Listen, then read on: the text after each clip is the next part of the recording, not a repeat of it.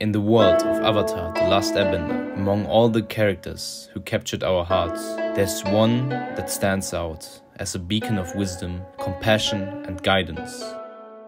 Uncle Iroh. Uncle Iroh, the former Fire Nation general, is not just a skilled firebender, but also a source of wisdom. Throughout the series, he served as a guiding light for his nephew, Prince Zuko, and for all of us viewers, not giving up on his nephew, even in darkest times.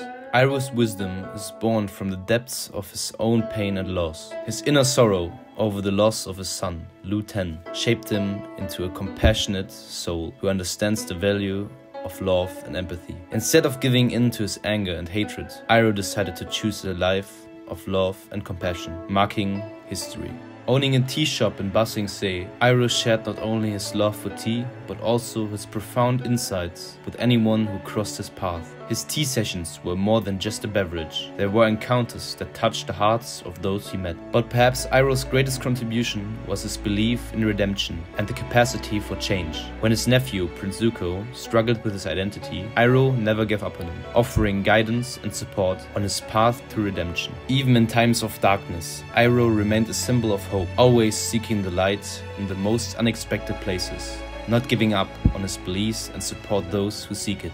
As the Dragon of the West, Iroh displayed mastery in firebending, but he never used his power for aggression. Instead, he sought harmony and balance in all things, which was the original source of power for firebending. Despite being known for his skill on the battlefield, he was a man of peace at heart. He came to regret his past actions and wants to make up for those.